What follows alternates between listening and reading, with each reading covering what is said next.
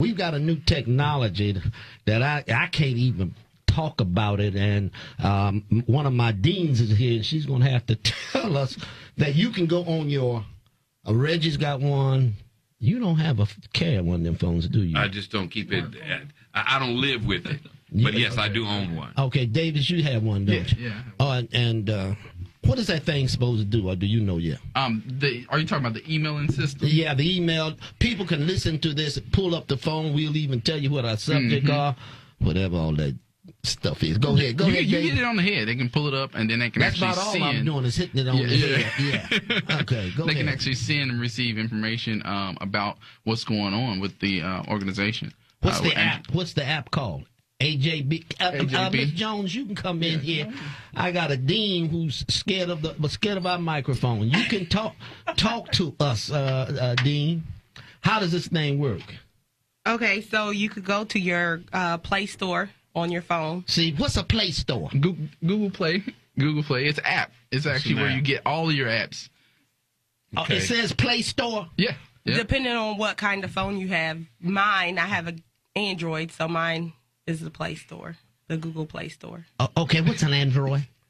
You got to see his face. It's a classic. Yeah, I do not. Jaw dropper. Man, I am ignorant. And you know what ignorance is?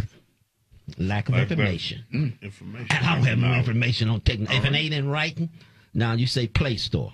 So you go to your Play Store. Right, and you put in Andrew J. Brown Media, and our school logo will come up, and you can download that app. So then that gives you access to information about the school and the different things that are going on at the school. You all hear that, Indiana? All across the country. So people can get in across the nation? Yes, and the point of it for us is to increase our communication with parents. Such as, give us some, since we got you here, right? At this moment, wasn't in the plan. Explain how that's going to work. So if you go there, here I can show you actually because I have it on my phone. Let Tom Griffin look at this because Jesus, keep the books. If you go to the app, then you actually get an option to choose if you want to view it in English or Spanish because we have Hispanic families and we have English-speaking families. So we want to be sure that we're communicating with all of our families. And so when you click on the main menu, it gives you a list of things that you can go to. If you want to look at the staff directory, see school news, our board members. Oh, Jesus. Okay. Teachers' aides, sports, our tutoring, our ASAP after-school tutoring program. You could take a survey. It gives you information about fundraisers.